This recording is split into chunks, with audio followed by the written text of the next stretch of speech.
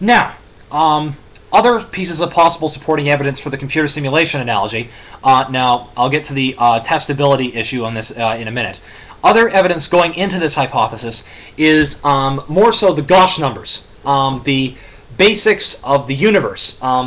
When the universe was created, according to Stephen Hawking's Brief History of Time, if memory serves from my quotes correctly, the countervailing force, the countervailing gravitational force, which countered the explosion of the Big Bang, was so precise that if it had been 1/1,000,000th too large, all matter would have collapsed into black holes, and life would not have formed.